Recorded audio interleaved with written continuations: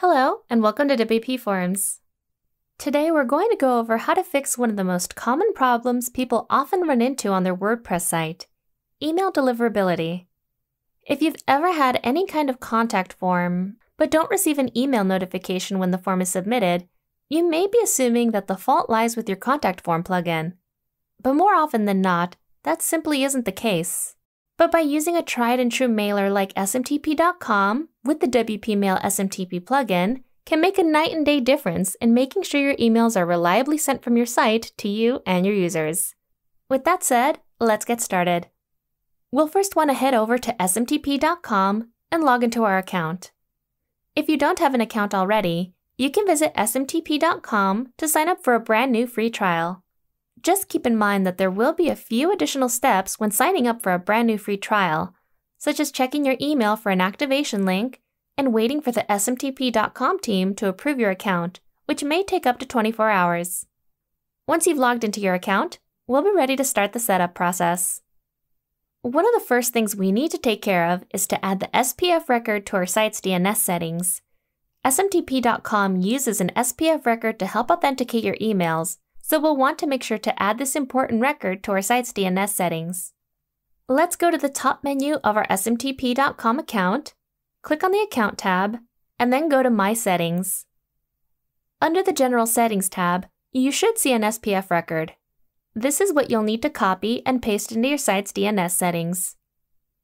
After you've added the SPF record to your site's DNS settings, you'll then be able to check if SMTP.com has been able to validate the record. To do this, click on the Deliverability tab in your SMTP.com account. Scroll down to the bottom of the page where you'll find a section called SMTP.com SPF Record Domain Check. In the Domain field, enter your site's URL and then click on the Validate button. The result will appear in a red box near the top of the page. If SMTP.com was able to verify your SPF record successfully, then it will display a pass status in this box. Keep in mind that DNS settings can take up to 48 hours to be recognized, so it's okay if you need to come back and check the status later. No matter what your domain's SPF status is right now, though, you can move on to the next step.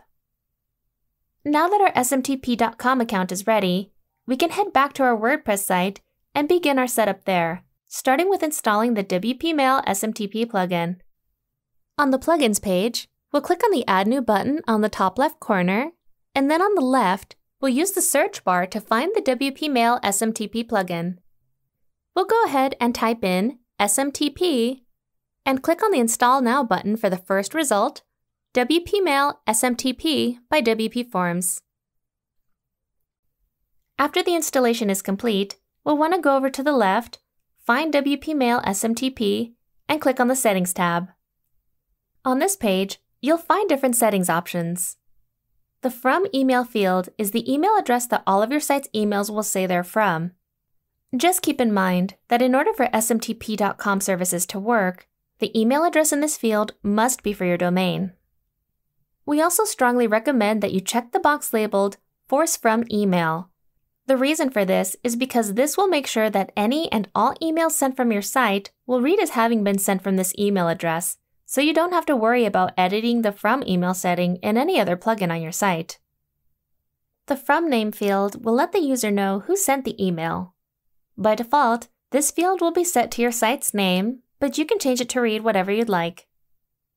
You can skip the return path since SMTP.com does not support this particular option. In the next field called Mailer, we'll go ahead and select the SMTP.com Mailer option. Once you select this, you'll need to fill in the following two fields that appear below, API key and sender name. You can quickly find the API key from your SMTP.com account by clicking on the Get API Key link below. When you open that link, it should direct you to the API key page in your SMTP.com account. Carefully copy the key, go back to your WordPress site, and paste it into the API key field. For the next field, Sender Name, you'll need to click on the Get Sender Name link below. This should open the Senders page of your SMTP.com account, where you'll need to copy the value under the name column. Afterwards, you'll repeat the same steps as before. Carefully copy the key, return to your WordPress site, and paste it into the sender's name field. Now that the WPMail SMTP settings are done, go ahead and click on the Save Settings button at the bottom of the page. Once our settings have been saved, we're ready to send a test email. We'll go to the Email Test tab within WPMail SMTP, and in the Send To field, we'll enter any email address that you have access to. This is the address that the test email will be sent to. Afterwards, click on the Send Email button. Once the email has been processed and sent, you should see a success message on the screen. Now, we'll go to our email inbox to check for the test email we just sent. And as we can see, the email from WPMail SMTP has been sent and is sitting in our inbox. For our last step, we'll want to confirm that this test email was properly sent through our smtp.com account.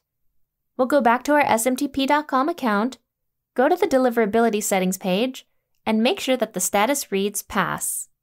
If so, then we're all done. You've just set up your smtp.com account with the WPMail SMTP plugin to ensure that your site's emails are delivered reliably. If you have any questions or concerns, please visit WPMailSMTP.com, which has lots of step-by-step written instructions on how to set up the plugin with your favorite mailer option. And if you need any extra technical help with the WPMail SMTP plugin, please feel free to reach out to our support team. Thanks for watching. If you enjoyed and found this video helpful, subscribe to our YouTube channel, where you can learn more about building smarter forms with WP Forms through our how-to videos and more.